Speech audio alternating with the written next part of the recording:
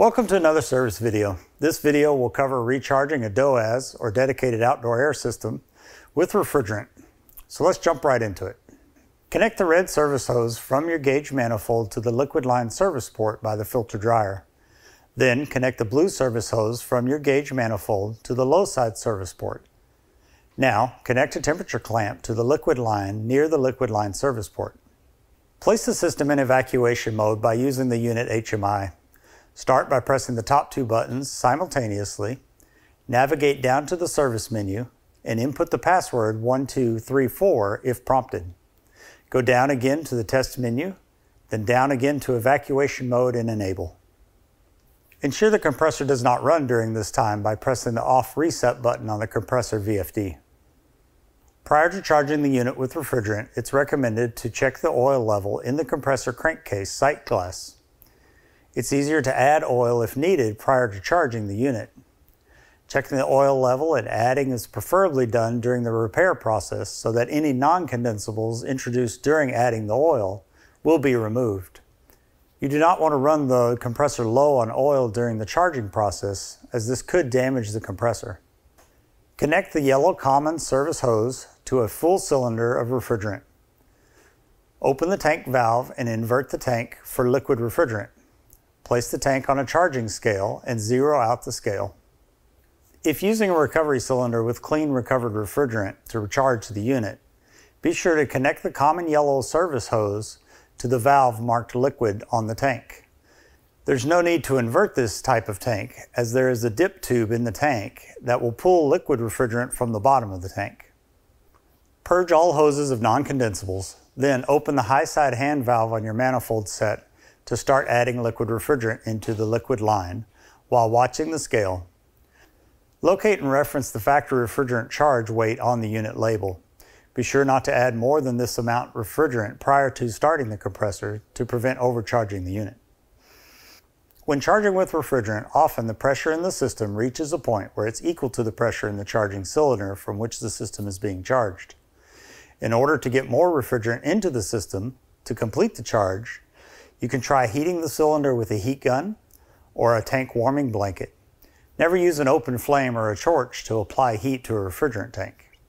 Once the pressure in the charging cylinder and the unit is balanced, close the high side hand valve on the manifold set.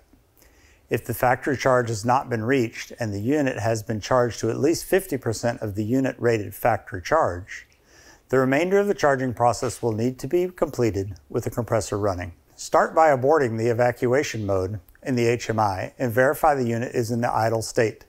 It should not be in cooling, heating, reheat, or blower modes. Occupied scheduling must also be disabled. Next, place the unit in cooling test mode by again pressing the top two buttons on the HMI and navigating to the test menu and starting the test cooling mode. Verify that the supply blower is running. Compressor is running at max speed, 200 Hz or 330 Hz depending on the compressor model. If the unit has the reheat option, verify that the reheat valve is closed by navigating to the service menu, then to the test menu, test cooling, cooling configuration, and finally set reheat to 0. Continue charging the unit by slowly opening the low side manifold gauge handle and meter the liquid refrigerant into the suction line slowly.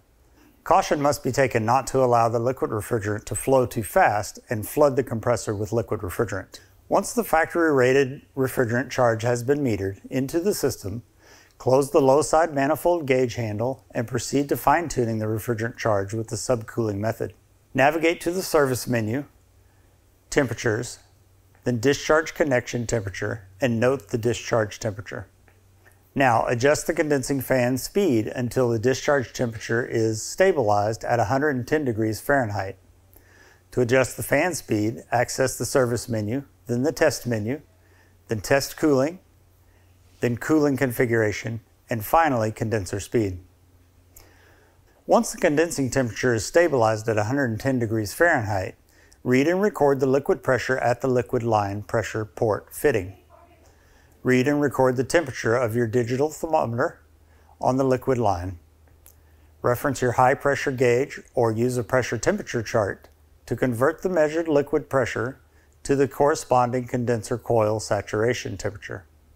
Subtract the measured line liquid temperature from the saturation temperature to calculate the actual subcooling. Subcooling should be approximately 10 to 20 degrees Fahrenheit, and the superheat reading on the HMI should be approximately 20 degrees Fahrenheit. If subcooling is low, you may need to add refrigerant. If subcooling is high, you may need to remove refrigerant. Check out our other DOAS videos in the description below. If you have any questions about this or any of our products, please feel free to call or email. Thanks for watching.